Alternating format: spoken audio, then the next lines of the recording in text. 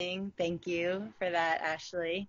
I'm so excited to be here, and it worked out perfectly because a big part of what I am interested in and doing in the coaching space is integrating yoga as well. So we got to talking on making this class kind of more specific to what I want to offer, and so we will be doing a bit of it will be a shorter flow. It will be about like half hour, and then we'll have some time to talk about some things that I want to address with this class.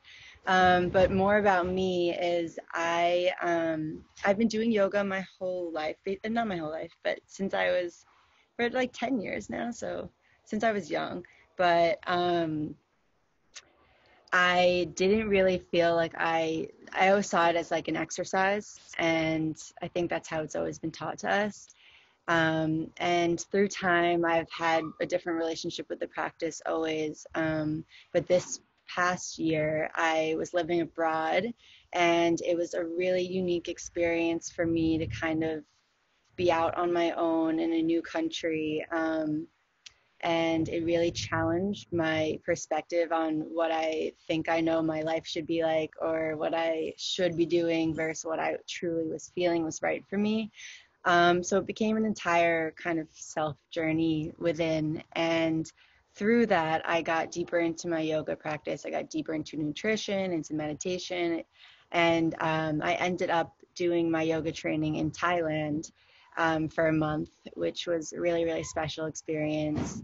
And through my travels and through that experience, I kind of realized that there's always a conversation around people wanting to go inward, but not really understanding what it looks like, and that you kind of have the tools really in front of you because it's you are your tool. Um, so, there would be conversations around, I want to meditate, but I can't sit for an hour. I want to do yoga, but I'm not a yogi. I can't bend, I'm not flexible. I want to start, journaling, but I don't know what to write. Um, and it was like, no matter where I was and the people I met around the world, they all said similar things, and it kept becoming a conversation. It was like a message to me, like this is something that I need to address.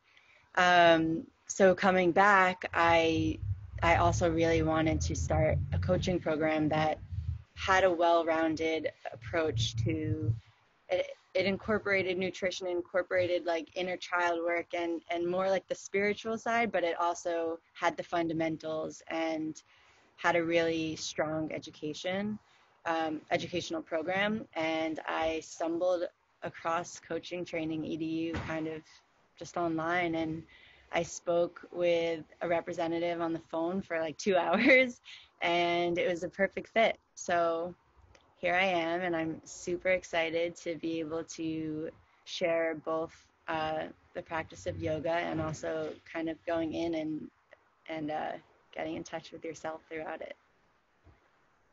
So we are going to, before we start, I wanted to address what this practice really I want to focus on today. And I think that especially in this time, it's really easy to attach to comforts that we have. So maybe like your morning cup of coffee is like that safety net for you to start your day, or you need like that warm fuzzy blanket to make you feel safe.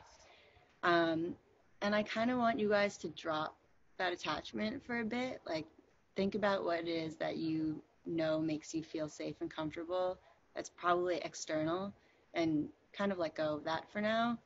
And just focus on your body and your heart, not your brain that might start acting up when you're uncomfortable, telling you get out of this position. You need to, I can't wait for my morning coffee. Just like be here, and I really want you to give the opportunity to give the microphone to your body and allow it to speak to you, to see what comes up. There's a lot of things going on right now. We hold trauma and emotions in the cells of our body, so move through it. Whatever comes up, maybe it's nothing, maybe it's everything. Let it pass through you, and yeah, I just encourage you to surrender to that today. So